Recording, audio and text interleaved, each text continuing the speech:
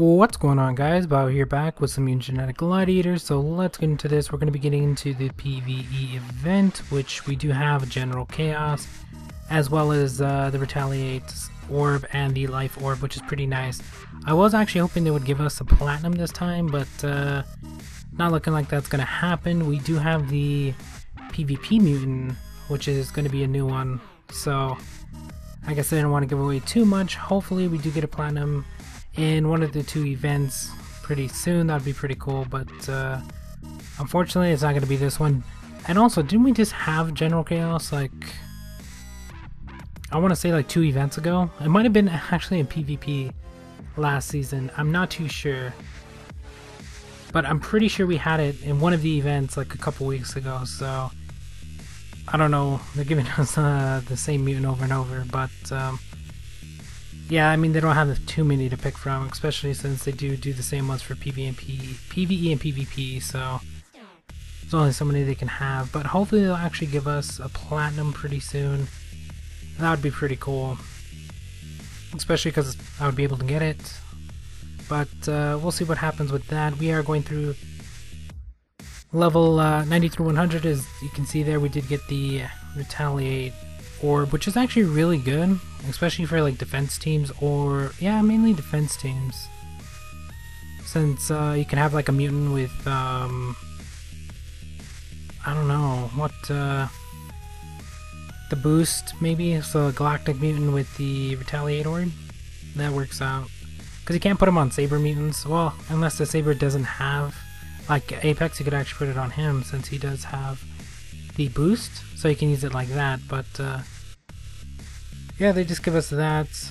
Hopefully they start adding in some of the better orbs. So far the highest tier orb we have is the level 3 one, so hopefully they start doing that for the special orbs for like speed and stuff like that. But we'll see what happens. Those ones do cost a ton though, so that's the only problem with switching orbs out all the time, or having a ton of mutants and trying to put orbs on them. They cost so much, it's insane. And I'm really hoping they bring back the furnaces.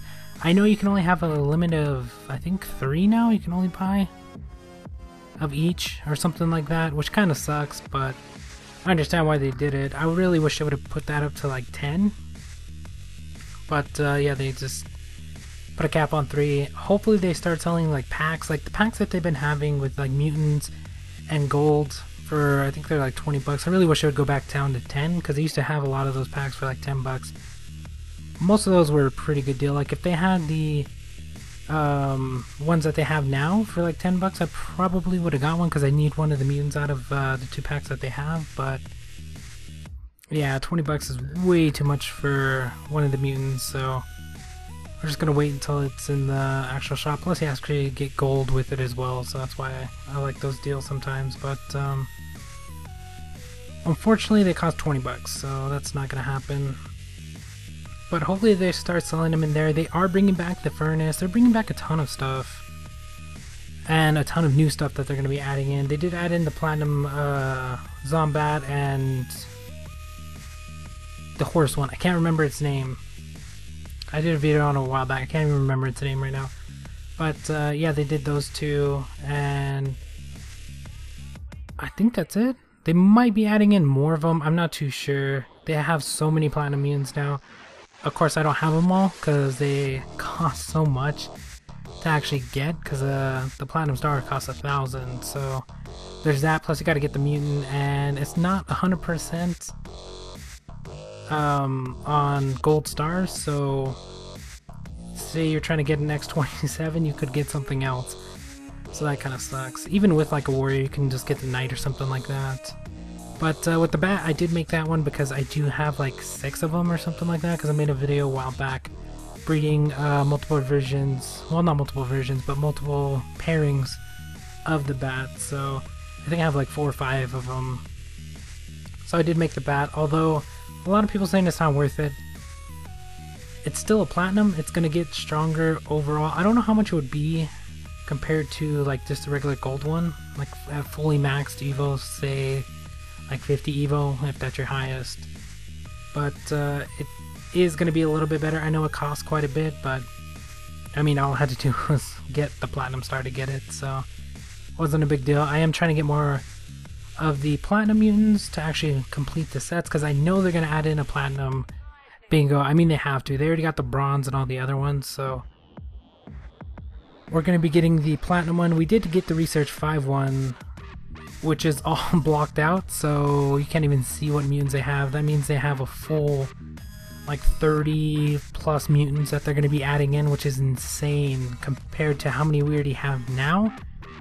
And with the amount we have now, I'm still missing a ton of mutants, so I still got a ways to go. Hopefully we actually can get some out of the event that they're going to have with the breedable legendary mutants. I guess it's going to be every like 3 weeks, or like every once a month basically. They're going to have an event that you can breed legendary mutants. I don't know how it's exactly going to work. Maybe just breeding a certain pair has a better chance of getting a different legendary mutant instead of the one you're actually going for or something. I don't know. It's going to be interesting to see, because I am missing a few legendary mutants. So we could actually get them out of there, but most of the times I just buy them out of the shop, so not too worried about that. And with the PvP season, I haven't been doing it all that much, just because there's not a platinum or anything like that. I didn't even make it to the last one. I missed the like last 2 days of it, so I think I got like silver, so I didn't make it to Grandmaster, but that's fine. That's not a big deal. I hardly ever do PvP anyway. The only reason I don't really do it is I never really liked it in the first place. It wasn't as fun, but now with all the orbs and stuff like that, it makes it a lot harder, and I would rather just go level maybe like 2 or 3 times or something like that than play that. And plus I don't even have too much time to actually play PvP all the time.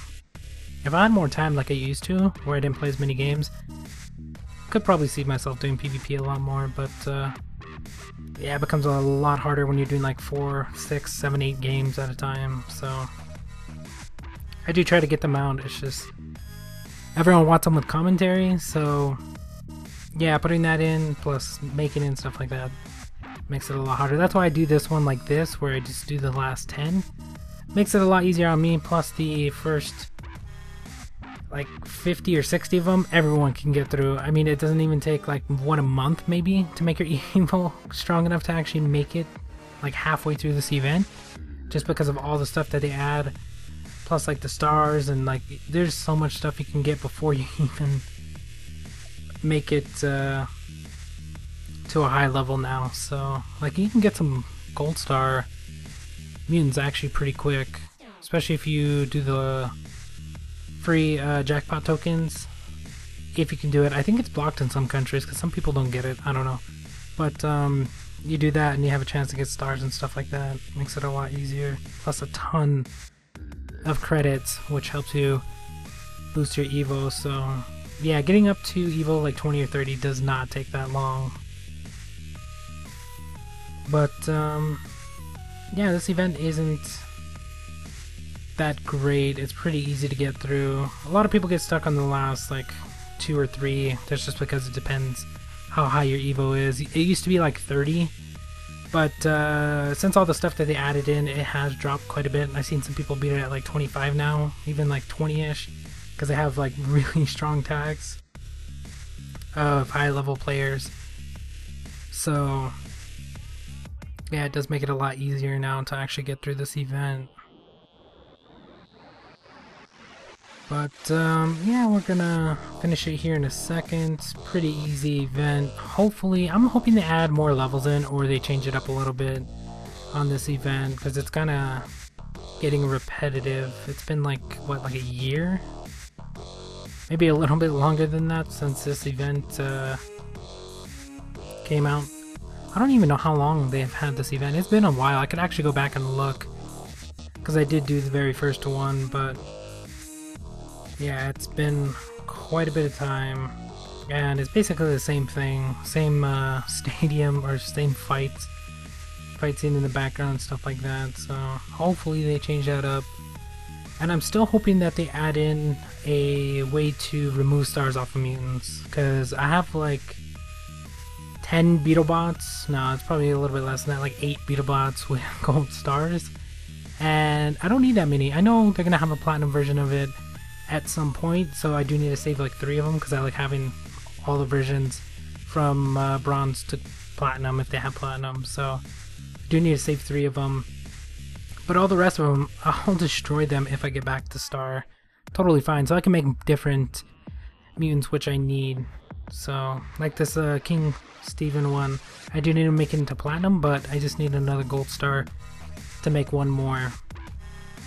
So, I mean, I could do it with this this gold star I'm gonna get, but I don't know what platinums are gonna come out with next, and I do at least want to save 1 platinum just in case it's like X27 or like a really good mutant or somebody that I actually need to use. So that's why I always keep 1. But I did get 2 platinums done, so that's a pretty good deal. And we did waste a ton of passes on these. I have been keeping up with the passes as well, but some days I get a lot less. So sometimes I get like 500 or 600 back, and some days I get upwards of 1,000 gifts back, even though I have like 5k friends. I think I need to go through my list again, even though I'm not at 5k. I think I'm at like 4,800 or 900 right now, so I still have a ton of room, but looks like I gotta get rid of more people and add a ton more. So yeah, there's another like 2 or 3 hours sitting there going through the friends list, figuring out who I need to get rid of. It is pretty hard to go through 5,000 people to find out if they're playing or not anymore. So that's what I'm going to be doing. But yeah, that's the event. Not too hard, anything like that. I do upload these every time they come out. I am a little bit late. I'm usually a little bit late on these because it's not a big issue, since I think a lot of people beat it relatively quickly. So yeah, you just got to get really good tag and you should be set. But that's going to be about it for this one. Thank you guys for watching. Hope you enjoyed, and we'll talk to you in the next event.